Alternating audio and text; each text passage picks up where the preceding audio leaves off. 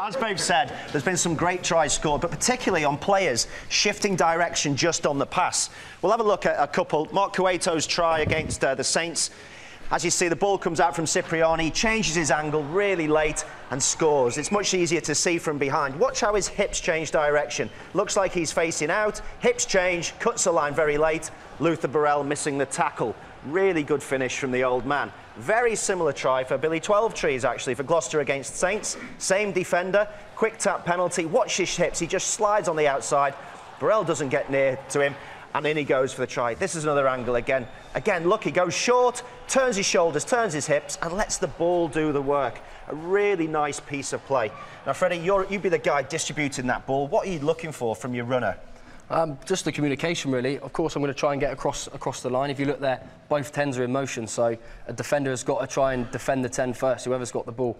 And then once that's happened, you're looking at the outside guy, the outside defender, in that case, Luther Burrell, and you're looking at his eyes. Is he looking out? Is he looking in? Where's his hips? And then you just got to try and read it. Let's put those pictures, those words into pictures. So let's go and we'll sort of demo it. We've got our guys here in the...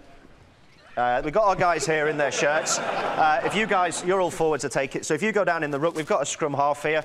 We've got the tackle guys here, a bodyguard and a guard. And then we've got a fly half, a centre who obviously loves going to the gym, and a winger out on the outside. So, Freddie, what are the triggers? What are you looking for when you're trying to isolate someone? So first things first is I need to be in motion myself as a fly half. So I need the ball from the 9. I need to be in motion.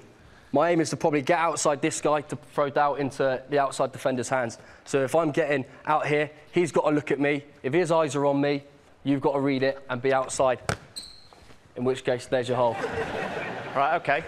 So your triggers are, you're basically not the second man. If you're receiving the ball here, this guy is sort of irrelevant, isn't he? You want him to feel like he's got you, but not got you, and this guy have to step in. Or, alternatively, just let him come at you and give a one-on-one with this guy. How does that differ?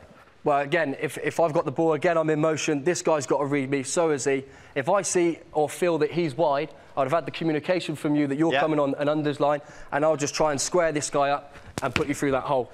Right, OK, so let's go through that at a bit of pace and see how it looks from up behind. You'll see the difference. One of the key things is when you're taking the ball, if you're a runner, I mean, it's easy for us to go through it. We've both been Premiership players, me a long time ago in black and white, obviously, but it's all about your hips. So if you're a young player and you're trying to do this in your game on Sunday morning, if you're coming here and your hips are turned in and you're running towards the ball and you want to take an outline, just turn your hips and let the ball slide with you. Jeremy Guscott, that old guy, was one of the best players of all time at doing this. And conversely, if you want that short ball, turn your hips out, you look like you're drifting, turn your hips, and it just automatically squares you up back on that short ball.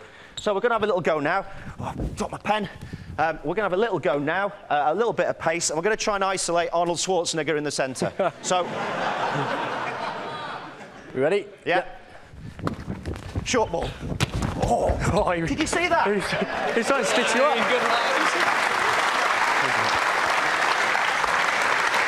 Actually, there, I made a mistake. I actually went to a gap that wasn't there. You would have thrown that pass to the outside, wouldn't you? Yeah, but the main thing is the communication. If you think you could beat him to that space, you know, you'd like to take your chance against him, I think it was. So yeah, you took your gap, gave me the chat, and I fed you through the hole. So scored under the post, and as I said, it's all in the hips.